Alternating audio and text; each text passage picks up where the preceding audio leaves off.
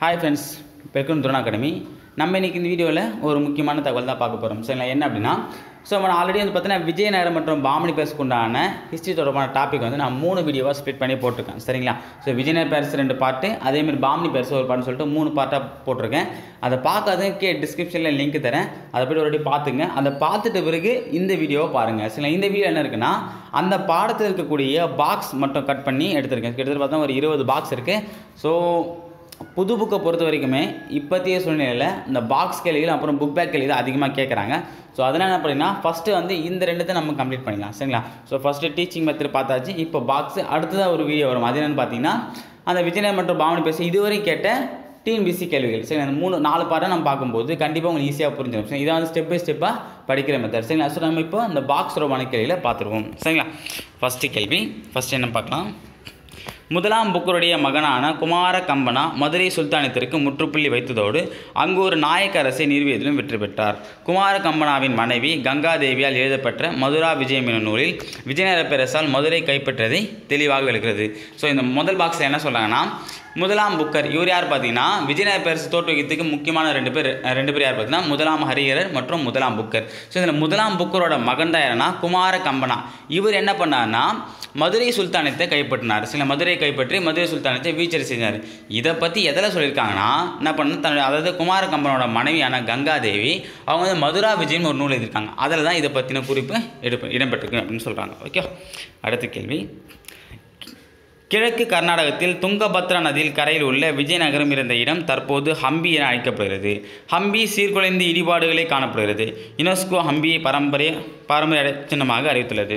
என்ன சொல்கிறாங்கன்னா, கிழக்கு கர்நாடகத்தில் இருக்கக்கூடிய இதுதான் பார்த்தீங்கன்னா துங்கபத்ரா நதி. இந்த துங்கபத்ரா நதியோட கரையோரமாக அமைஞ்ச ஒரு நகரம் தான் விஜயநகரம். இதான் பார்த்தீங்கன்னா விஜயநகர பேரரசோட தலைநகரமாக இருந்துச்சு. அதனுடைய தற்போதைய பேர் என்ன, ஹம்பி. சரிங்களா? இந்த தலைக்கோட்டை பேர் வரும்போது தலைக்கோட்டை போர் நடந்துச்சு பார்த்தீங்களா, இது வந்து பார்த்தீங்கன்னா பாமணி பேரரசுக்கும் விஜயநகர பேரரசுக்கும் ஏற்பட்ட ஒரு போர். இந்த போரில் வந்து பார்த்தீங்கன்னா பாமணி பேரரசு வந்து ஜெயிச்சிருவாங்க. அவங்க ஜெயிச்சு என்ன பண்ணுவாங்க, அந்த ஹம்பின்ற விஜயநகர பேரரசு சூறையாடிடுவாங்க. அங்கேருந்து எல்லா விதமான பொருட்களையும் வீடுகளையும் வந்து சேதப்படுத்துவாங்க. அதனால் என்ன சொல்கிறாங்கன்னா, அது ஒரு அழிந்த நகரமாக சொல்கிறாங்க. இப்போ வந்து அந்த ஹம்பின்ற பேரில் இப்போ இருக்குது. இதை வந்து என்ன பண்ணியிருக்காங்கன்னா, யுனெஸ்கோ வந்து மரபு அடையாள சின்னமாக அறிவிச்சிருக்காங்க, பாரம்பரிய சின்னமாக. அடுத்தது, பச்சை கலந்த நீல வண்ண கல்லாலான விலையுயர்ந்த அணிகலன்களில் பயன்படுத்தப்படும் கல்லாகும். பாரசீக அரசுகளின் அணிகலன்களில் அலங்கரிக்கப்பட்ட சிம்மாசனங்களில் இத்தகைய வண்ணங்களால் ஆன அரியணையும் ஒன்றாகும் என பிர்தௌசி தன்னுடைய ஷாநாமாவில் எழுதியுள்ளார். இது வந்து முக்கியமான விஷயம்னா ஒன்றே ஒன்று தான். பிர்தௌசி என்ற அறிஞர் எழுதின நூல்னது ஷாநாமா. அதை மட்டும் நான் வச்சுங்க. இதில் வேறு எதுவும் அந்தளவுக்கு முக்கியமானதாக கிடையாது. சரிங்களா? அதேமாதிரி வேறு என்ன கேட்டீங்கன்னா, பாரசீக அரசோட சிம்மாசனம் வந்து எப்படி இருக்குன்னா, பச்சை கலந்த நீல கல்லான விலையுயர்ந்த அணிகள்னு பயன்படுத்தினாங்க. சரிங்களா? இதில் வந்து அதிகமாக கேட்கறதுக்கு ஒரே கேள்வினா என்ன இருக்குன்னா, பிர்தௌசி ஷாநாமா என்ன இருந்தார், பிர்தௌசி, அவ்வளோதான். ஓகேங்களா? அடுத்தது, அமுத்த மால்யுதா தெலுங்கு இலக்கியத்தின் தலை சிறந்த படைப்பாக கருதப்படுகிறது. இது பெரியாழ்வாரின் மகளான கோதை தேவியை பற்றியதாகும். கடவுள் ரங்கநாதருக்கு அணிவிப்பதற்கு கொடுக்கப்பட்ட மாலைகளை அவருக்கு சூடுவதற்கு முன்பாக இவ்வம்மையார் சூடிக்கொள்வார். அமுத்த மால்யுதா என்பதற்கு தான் அணிந்த பின்னர் கொடுப்பவர் என்று பொருள். அமுத்த மால்யுதா இந்த நூல் பார்த்தீங்கன்னா ஒரு தெலுங்கு மொழி நூல். இது ரொம்ப முக்கியம். ஏன்னா வந்து எப்பவுமே ஒரு நூல்னா அந்த தெலுங்கு மொழி கொடுத்தாங்கன்னா அந்த மொழின்றது ரொம்ப முக்கியமாக கருதப்படுது. சரிங்களா? இது வந்து நம்ம எப்படி பார்க்கலாம்னா, இந்த நூல் யார் எழுந்து ஃபஸ்ட்டு இவர் வந்து யாருன்னா கிருஷ்ணதேவராயர் இந்த நூல் எழுதினார். என்ன மொழி எழுதியிருக்காரு, தெலுங்கு மொழி எழுதியிருக்காரு. இந்த அமுத்த மால்யுதா வந்து யாரை பற்றி சொல்லுதுன்னா, ஆண்டாள் என்ன பெரியாரோட மகள் தான். சரிங்களா? யார் வளர்ப்பு மகள் தான் ஆண்டாள்னு சொல்லுவாங்க. ஆண்டாளை பற்றி சொல்லத்தான் இந்த அமுத்த மால்யுதா. இதுக்கு என்ன மீனிங்னா, தான் அணிந்த பின்னர் கொடுப்பது. அந்த அமுத்த மால்யுதாவுக்கு என்ன மீனிங்னா, தான் அணிந்த பின் பிறருக்கு கொடுப்பது. இதான் வந்து மீனிங். அந்த ஆண்டாள் என்ன பண்ணுவாங்கன்னா, மாலையை வந்து சிவன் அதாவது பெருமாளுக்கு சூடப்பட்ட மாலையை ஃபஸ்ட்டு இவங்க சூடிட்டு அப்புறம் அவங்களுக்கு சூடுவாங்க, பெருமாளுக்கு சூடுவாங்க. அதனால தான் அதை பற்றின விஷயத்தை தான் எதில் சொல்கிறாங்கன்னா, இந்த அமுத்த மாலை தான் சொல்கிறாங்க. ஓகே, அடுத்து பார்த்தா ரொம்ப முக்கியமானது, பாமணி அரசுகளின் 8 அமைச்சர்கள். பார்த்தீங்கன்னா பாமணி பேரரசில் பார்த்தீங்கன்னா 8 அமைச்சர்கள் இருந்தாங்க. சரிங்களா? அவனை பற்றி தான் சொல்கிறாங்க. ஃபஸ்ட்டு வந்து பார்த்தீங்கன்னா வக்கீல் உஸ் சுல்தானா அல்லது அரசின் பிரதம அல்லது முதலமைச்சர் அரசுக்கு அடுத்த நிலையில் துணை அதிகாரியாக செயல்படுவார். யாருன்னா இவங்களுக்கு நான் சொன்னால் பிரதம அமைச்சர் அல்லது முதலமைச்சர்னு சொல்லுவாங்க. யார், வக்கீல் உஸ் சுல்தானா அப்படின்னு அவங்க சுல்தானா. இவங்க வந்து பார்த்தீங்கன்னா இதில் இவங்க மட்டும் ரொம்ப சிறப்பிக்கணும். ஏன்னு பார்த்தீங்கன்னா இவங்க வந்து அரசருக்கு அடுத்த நிலையில் உள்ளவங்க. யார்? பிரதம அல்லது முதலமைச்சராக கருதப்படக்கூடிய வக்கீல் உஸ் சுல்தானா அப்படின்றவங்க. சரிங்களா? அதனால் இவங்க ரொம்ப முக்கியமானவங்க. அடுத்தது பேஷ்வா. பேஷ்வா வந்து பார்த்தா நாட்டின் பிரதம மந்திரியோடு இணைந்து செயல்படுவார். ஸோ அது மேலே நாங்கள் பார்த்தீங்கன்னா வக்கீல் உஸ் சுல்தானா அவங்களோட இணைந்து செயல்படுவது யார்? பேஷ்வா. பொதுவாகவே நம்ம அக்பர் காலத்தில் பார்த்தோன்னா பேஷ்வா தான் பிரதம அமைச்சராக இருப்பாங்க. ஆனால் இங்கே வந்து வேறு மாதிரி வராங்க. சரிங்களா? ஒவ்வொரு இதில் ஒவ்வொரு அந்த பதவியோட பேர் வந்து மாறும். சரிங்களா? அடுத்து மூணாவது பார்த்தோன்னா வசிரி. வசிரிக்குள். வசிரிக்குள்னா என்ன? ஏனைய அமைச்சர்களின் பணிகளை மேற்பார்வையிடுவார். ஸோ என்னென்னா பிற அமைச்சர் நிறைய அமைச்சர் இருப்பாங்க. அந்த அமைச்சரோட பணிகளை வந்து மேற்பார்வை யார்? வசிரிக்குள் அப்படின்னு வந்து என்ன பண்ணாங்க? மேற்பார்வையிடுவாங்க. ஓகே. அடுத்தது அமீர் இ ஜூம்லா. அமீர் இ ஜூம்லானா நிதி அமைச்சர். ஸோ அமீர் இ ஜூம்லானா யாரை குறிக்கும்? நிதி அமைச்சரை குறிக்கக்கூடியது. சரிங்களா? அப்புறம் நஷீர்னா உதவி நிதி அமைச்சர். ஸோ அந்த அமீர்ஜி ஜும்லாவுக்கு உதவி செய்யக்கூடிய யார்? நஷீர். அமீருக்கு நஷீர். ஸோ அமீருக்கு யார் உதவி செய்கிறாங்க? நஷீர் உதவி செய்கிறாங்க அப்படின்னா ஞாபகம் வச்சுக்கோங்க. அடுத்து பார்த்தோன்னா பஷீர் இ அசாரப். பஷீர் இ அசாரப்னா வெளியுறவுத்துறை அமைச்சர். ஸோ பஷீரில் வா இங்கே வருது, இங்கே வே வருது. பஷீர் வெளி. ஸோ அப்போ பஷீர் இ அசாரப்னா வெளியுறவுத்துறை அமைச்சர். ஓகேவா?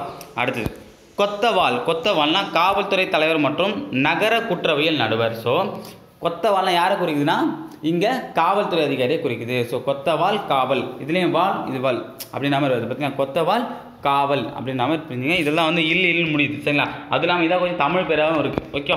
அடுத்தது எட்டாவது சதார் இ ஜகான். சதார் இ ஜகான்னா தலைமை நீதிபதி அல்லது சமயம் அல்லது அறக்கட்டளைகளின் அமைச்சர். ஸோ அந்த சமயத்துறை அமைச்சர்னு சொல்லுவாங்க. அப்படி என்ன சொல்லுவாங்கன்னா தலைமை நீதிபதினு சொல்லிட்டு அழைக்கிறாங்க. யார்? சதார் இ ஜகான். ஓகேங்களா? அந்த 8 அமைச்சர் ரொம்ப முக்கியம். சரிங்களா? அடுத்து பார்த்தீங்கன்னா ஒரு கோட்டையை பற்றினு சொல்லியிருக்காங்க.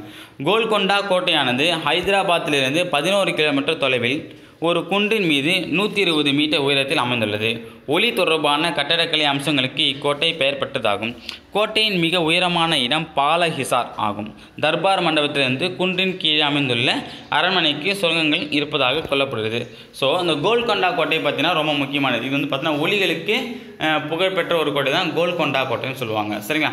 இது எங்கே இருக்குன்னா ஹைதராபாத்துலேருந்து ஒரு 11 கிலோமீட்டர் தள்ளி இருக்குது. சரிங்களா? இது வந்து பார்த்தீங்கன்னா ஒரு 120 மீட்டர் உயரத்தில் அமைந்திருக்கக்கூடிய ஒரு கோட்டை தான் இந்த கோல்கொண்டா கோட்டை. சரிங்களா? இது வந்து பார்த்தீங்கன்னா வாரங்கல் அரசால் கட்டப்பட்ட கோட்டை தான் இது இந்த கோட்டை. சரிங்களா? ஸோ அதே மாதிரி பார்த்தீங்கன்னா இந்த கோட்டையில் முக்கியமான ஒரு இது இருக்குன்னா மிகப்பெரிய உயரமான இடம் எதுனா பாலஹிசார். இதிலே ரொம்ப உயரமான இடத்து பாலஹிசார் அப்படின்னு சொல்லிட்டு அழைக்கிறாங்க. சரிங்களா? இதில் வேறு எதுவும் முக்கியமானது எதுவும் இல்லை. இதில் படித்த கோல்கொண்டா கோட்டை இருக்குது, ஹைதராபாத்தில் இருக்குது. அதேமாதிரி உயரமான இது பாலஹிசார்னு சொல்லிட்டு அழைக்கிறாங்க. ஓகேவா? அதேமாதிரி ஒளிகளுக்கு சிறப்பு பெற்றது. அதேமாதிரி கோல் கும்பாஸ்னு ஒன்று இருக்குது. இது வந்து முணுமுணுக்கும் மரகம்னு சொல்லுவாங்க. சரிங்களா? அடுத்து வந்து பார்த்தா ஒரு பொறுத்துக்கு விஜயநகரா. விஜயநகரம்னா எதை குறிக்குதுன்னா வெற்றி நகரம். சரிங்களா? விஜயநகரம் அது வெற்றியின் நகரம். ஓகேவா? அடுத்து பார்த்தீங்கன்னா பிரதாபருத்ரா. பிரதாபருத்ரானா யாரை குறிக்குதுன்னா ஒடிசாவின் ஆட்சியில் தான் யாருன்னா பிரதாபருத்ரா. சரி, இந்த விஜயநகர ஆட்சி காலத்தில் பெரிய அளவுக்கு இடர்பாடு பாமணி பெருசும் தாக்குவாங்க, அதே மாதிரி ஒடிசா பெருசும் தாக்குவாங்க. சரிங்களா? அதனால தான் இதில் ரொம்ப பிரசித்தி பெற்றார் பிரதாபருத்ரா. ஓகேங்களா? அடுத்து கிருஷ்ணதேவராயா. ஸோ கிருஷ்ணதேவராயனா அவருடைய அவையில் தான் இந்த அஷ்டதிக்கஜங்கள் அப்படின்னு சொல்லிட்டு இருந்தாங்க. சரிங்களா? 8 அமைச்சர். அடுத்தது அப்துல் ரசாக். ஸோ அப்துல் ரசாக்னா யாருன்னா இவர் வந்து ஒரு பாரசீக சிற்ப கலைஞர். யார்? அப்துல் ரசாக். ஓகேவா? அடுத்தது தெனாலி ராமகிருஷ்ணன். தெனாலி ராமகிருஷ்ணன் யாருன்னா பாண்டரங்க மகாத்மியம் அப்படின்னு சொல்லிட்டு ஒரு நூல் இருந்தால் யார்? தெனாலி ராமகிருஷ்ணன். இதான் நம்ம என்ன சொன்னால் தெனாலி ராமன் சொல்லிட்டு ஷார்ட்டாக சொல்கிறோம். ஓகேவா? அடுத்த கேள்வி,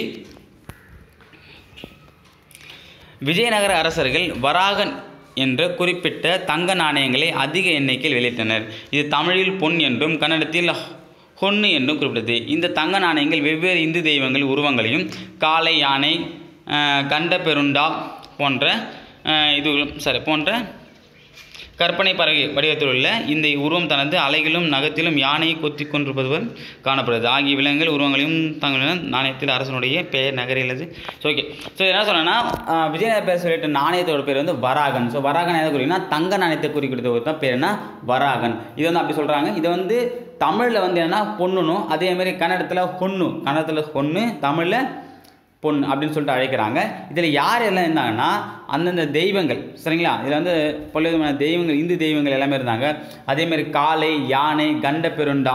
சரி, கண்ட பெருண்டான்னு பார்த்தா ஒரு கற்பனை பறவையாம். சரிங்களா? ஸோ இந்த பறவை எப்படி இருக்குன்னு பார்த்தோன்னா அது அழகு மற்றும் கைகளால் இருந்து என்ன பண்ணனா ஒரு யானையை கொத்தி தின்ற மாதிரி இருக்குன்னு சொல்லியிருக்காங்க. சரிங்களா? ஸோ அது முக்கியமானது. அதுக்கடுத்து பார்த்தோன்னா இதில் ரொம்ப முக்கியமானதுன்னா நாணயத்தில் அரசனுடைய பெயர் நகரி அல்லது கன்னட எழுத்து வடிவத்தில் அமைந்தது. ஸோ அந்தந்த அரசரோட பெயர் வந்து எந்த எழுத்துல இருந்துச்சுன்னா நகரி அல்லது கன்னட. ஸோ அந்த எழுத்து வடிவத்தில் தான் இருந்துச்சு. ஸோ எழுத்து ஃபாண்ட் சைஸ் சொல்கிறாங்க, இது நகரி அல்லது கன்னட எழுத்து வடிவம். ஓகேங்களா, அது ரொம்ப முக்கியமானது. சரிங்களா, ஒன்று வராகன்னு கேட்கலாம், அப்படின்னா கேட்கலாம் இந்த அரசனுடைய பெயர் வந்து எந்த வடிவத்தில் இருந்தது, நகரி அல்லது கன்னட எழுத்து வடிவத்தில் இருந்தது. சரிங்களா, இது ரெண்டு தான் இதுக்கு ஏற்ற வாய்ப்புகள் இருக்குது. அடுத்தது, ஆகாய நீல வண்ணத்தில் உள்ள ரத்தின கற்கள் ஓரளவு விலை மதிப்புள்ள கற்கலாம். ஸோ இது தேவையில்லை, ஏன்னா பார்த்தீங்கன்னா இதுதான் நம்ம என்ன பண்ணோம், மேலே படிச்சிடும். என்னன்னா இந்த பித்தோசி எழுதிய ஷானாவும் சொல்லிட்டு கொடுப்பதா அதான் எங்க கொடுத்துருக்காங்க. இது வந்து பார்த்தீங்கன்னா +1 புக்கில் இருக்கக்கூடிய டாபிக். சரிங்களா, அதான் நம்ம இதை படிக்க தேவையில்லை, ஒன்று பார்த்தாலே போதும். சில மரபு கதைகளின்படி புகழ்பெற்ற சைவத்துறவியும் சமஸ்கிருத அறிஞருமான வித்யாரண்யரின் அறிவுறுத்தலுக்கு இணங்க ஹரிஹரரும் புக்கரும் சுல்தான் துக்ளக்கிடம் செய்து வந்த பணியிலிருந்து விலகி சுல்தானால் சிறைப்பிடிக்கப்பட்ட போது முஸ்லிம் மதத்திற்கு மாறியிருந்த இவர்கள் மீண்டும் இந்துக்களாக மாறினர் என்று கூறப்படுகிறது. விஜயநகர பேரரசை நிறுவியதில் வித்யாரண்யர் முக்கிய பங்காற்றினார். ஆனால் இது சந்தேகத்திற்குரியது என்பர். ஏனெனில் சில கல்வெட்டு சான்றுகள் படி வித்யாரண்யர் 14ஆம் நூற்றாண்டின் இறுதி பகுதியில் வாழ்ந்தவர், அதாவது விஜயநகர பேரரசு உருவான 60 ஆண்டுகளுக்கு பின்னர் வாழ்ந்தவர் என்று சொல்லுது. ஸோ என்னன்னா இது ரொம்ப முக்கியமானது.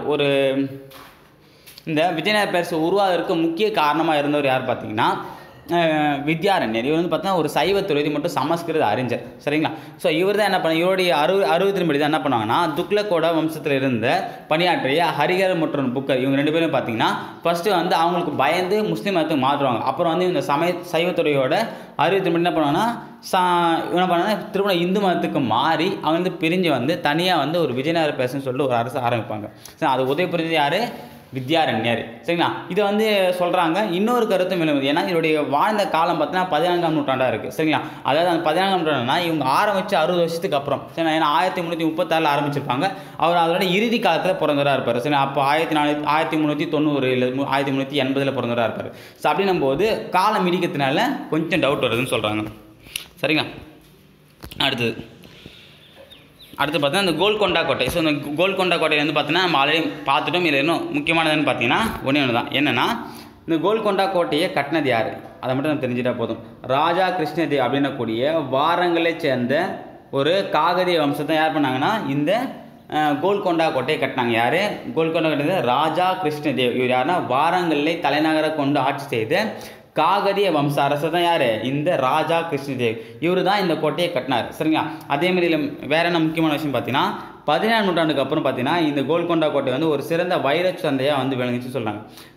முக்கியமான வந்து கோகினூர் வைரமே இங்கே தான் உருவாக்குனதாக சொல்கிறாங்க. இதில் பார்த்தா விலையுயர்ந்த ரத்தினங்கள் எல்லாமே இருந்துச்சு. சரிங்களா, இதில் தான் வந்து பார்த்தா இதுதான் வந்து பாமணி பேரரசரான முதலாம் முகமது ஷா வந்து வெற்றி பெற்றார். யாருன்னா அந்த வாரங்கல் அரசரை வெற்றி பெற்று என்ன பண்ணார்னா இது எல்லாமே கைப்பற்றார். கோல்கொண்டா கோட்டை இவருடைய வசமாயிடும். அதுக்கப்புறம் பாமணி பேரரசு கிட்ட தான் இந்த கோல்கொண்டா கோட்டை இருக்கும். சரிங்களா, அப்படி இருக்கும்போது தான் இங்கே வந்து ஒரு சிம்மாசனம், ஒரு ரத்தின சிம்மாசனத்தை இங்கேருந்து எடுத்துகிட்டு போயிட்டு பாமணி பேரரசோட சிம்மாசனமாக அவங்க வச்சுப்பாங்க. சரிங்களா, அந்தளவுக்கு கோல்கொண்டா வந்து ரத்தினங்கள் வைரங்கள் வைடூரியத்தோட செழித்து வழங்கிய ஒரு நகரமாக இருந்துச்சு. இது வந்து பார்த்தீங்கன்னா பிற்காலத்தில் வந்து அவங்களுடைய தலைநகரமாக விளங்குச்சு. சரிங்களா, இதில் கொடுத்துருவாங்க பாருங்கள். 16ஆம் நூற்றாண்டில் வந்து இது வந்து ஒரு சிறப்பு வாய்ந்த ஒரு நகரமாக கருதப்பட்டுச்சு. அதேமாதிரி கோகினூர் வைரம் இங்கே தான் உருவாயிருக்கு, அதுவும் ரொம்ப முக்கியமானது. சரிங்களா, ஸோ மீதியெல்லாம் இது பார்த்தா ஆல்ரெடி இந்த செகண்ட் பேரை வந்து பார்த்தீங்கன்னா ஆல்ரெடி நம்ம இதில் பார்த்து தான். சரிங்களா, அதாவது 7th புக்கில் பார்த்து தான். சரிங்களா, வேறு எதுவும் இதில் முக்கியமானது எதுவுமே இல்லை, படிக்கவும் தேவையில்லை. முக்கியமானது யார் உருவாக்குனாங்க, அது யாரை வெற்றி பெற்றாங்க, அதுக்கப்புறம் அதனுடைய சிறப்பு, அவ்வளோதான். இது தெரிஞ்சாலே போதும். அடுத்து வந்து முக்கியமானது ராமநாதபுரம் புதுக்கோட்டை சிற்றரசுகள். ஸோ ராமநாதபுரம் புதுக்கோட்டைன்னு சொல்லிட்டு 2 சிற்றரசுகள், அது விஜயநகர பேரரசு காலத்திலும் பாமணி பேரரசும் இடைப்பட்ட காலத்தில் உருவான 2 சிற்றரசுகள் தான் என்ன, ராமநாதபுரம் மற்றும் புதுக்கோட்டை சிற்றரசுகள். ஃபர்ஸ்ட் இந்த சிற்றரசை பார்க்கலாம். ராமநாதபுரம் சிற்றரசு மதுரை நாயக்கர் அரசர் முத்து கிருஷ்ணப்ப நாயக்கரால் 17ஆம் நூற்றாண்டில் தொடக்காண்டுகளில் துவக்கப்பட்டது. ஸோ இந்த ராமநாதபுரம் அப்படின்ற சிற்றரசு பார்த்தீங்கன்னா மதுரை நாயக்க அரசர் முத்துகிருஷ்ணப்ப நாயக்கரால் 17ஆம் நூற்றாண்டு தான் தொடங்கப்பட்டதான் இது இந்த ராமநாதபுர சிற்றரசு. சரிங்களா, இங்கேருந்து மக்கள் எல்லாமே பார்த்தீங்கன்னா போர் புரியும் மரபினை கொண்டு இருந்தவங்க. சரிங்களா, இது போர் புரியத்துக்கு வில்லிங்காக இருக்கக்கூடிய மக்கள் தான் என்ன பண்ணாங்க, இந்த சிற்றரசில் வாழ்ந்து வந்தாங்க. சரிங்களா, இது பார்த்தீங்கன்னா இது வந்து பார்த்தா இவங்க வந்து எங்கெங்கெல்லாம் வேலை செஞ்சாங்கன்னா பாண்டியம், சோழர்கள், விஜயநகரம் ஆகிய அரசோட படை வீரர்களாக பண்ணியிருந்தது தான் இவங்க. எது, பாண்டியர்கள், சோழர்கள், விஜயநகரம் ஆகிய 3 பேர்ட்டையும் படை வீரர்களாக பண்ணியிருந்தால் என்ன பண்ணாங்க, சேர்ந்து ஒரு சிற்றரசை ஆரம்பித்தாங்க. ஸோ அதுக்கப்புறம் பார்த்தீங்கன்னா இதில் முக்கியமானது அடுத்தது, மேலும் திருநெல்வேலி, தென் தமிழக பகுதி ஆகியவற்றிலும் பரவினர். நாயக்க மன்னர்களின் படைகளிலும் பணியாற்றியவர்கள் பரம்பரை காவலர்களாக கிராமங்கள், கோவில்கள், ஏனைய நிறுவனங்கள் ஆகியவற்றை பாதுகாக்கும் பணியில் செய்து வந்தனர். ராமேஸ்வரம் கோவில், உடையான் சேதுபதி என்பவரின் பாதுகாப்புக்கு இருந்தது. ஸோ அதெல்லாம் தேவையில்ல சரிங்களா. ஃபஸ்ட்டு ராமநாதபுரம் வந்து பார்த்தா ஒரு சிற்றரசு. இவங்க வந்து பார்த்தீங்கன்னா ஒரு போர் புரியும் மரபை கொண்டவர்களாக இருந்தாங்க. இவங்க எங்கேருந்து எதுலேருந்து படை வீரராக இருந்தாங்க? பாண்டியர்கள், சோழர்கள், விஜயநகர்கள், அப்புறம் நாயக்க மன்னர்கள் கூட இவங்க வந்து படை வீரராக இருந்தாங்க. இவருடைய பணி என்ன வந்துச்சுன்னா கோவில்களை பராமரிக்கிறது சரிங்களா. அதேமாதிரி கோவிலுக்கு கிராமங்களை வந்து எந்த விதமாக அசமாக இருக்காம பார்த்துக்கிறதுக்கு, அதேமாதிரி நிறுவனங்கள் ஆகிட்ட பாதுகாக்கும் பணியில் தான் இவங்க இருந்தாங்க. அதுக்கப்புறம் அவங்களே ஒரு சிற்றரசாக மாறிட்டாங்க சரிங்களா. அடுத்தது நம்ம பார்க்கக்கூடிய சிற்றரசு என்ன பார்த்தீங்கன்னா புதுக்கோட்டை சிற்றரசு. ஸோ ராமநாத சிற்றரசு போல தான் இவங்க வந்து அதே காலகட்டத்தில் இருந்தவங்க தான் இந்த புதுக்கோட்டை சிற்றரசு சரிங்களா. இது வந்து எந்தெந்த பகுதிக்கு இடைப்பட்ட பகுதியாக இருந்துச்சுன்னு பார்த்தீங்கன்னா